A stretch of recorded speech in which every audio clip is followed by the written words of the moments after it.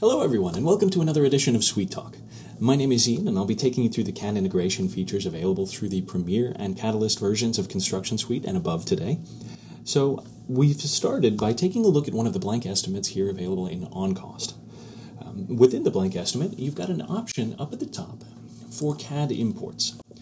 And what this gives you is a list of all the programs that ConstructionSuite is capable of working with. CAD programs like Chief Architect and AutoCAD Revit, or takeoff tools like PlanSwift or eTakeoff.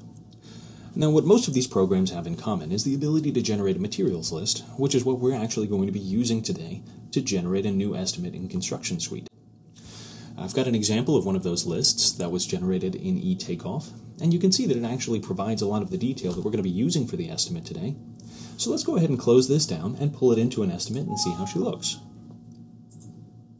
Now, within the blank estimate, the only steps that you'll need to go through to pull in all of that data is to come up to the CAD import and select the file type that we're going to be using today, and then pick the file itself from the list.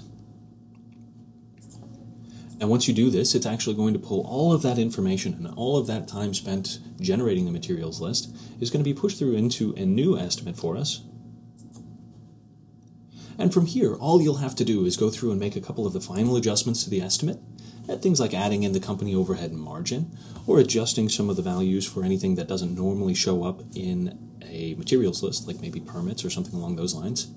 And with that, you're finished. So at this point, we can simply go up to the Save menu, save this into a project in ConstructionSuite, and you don't have to do any additional work with the estimates from there, other than what you'd like to.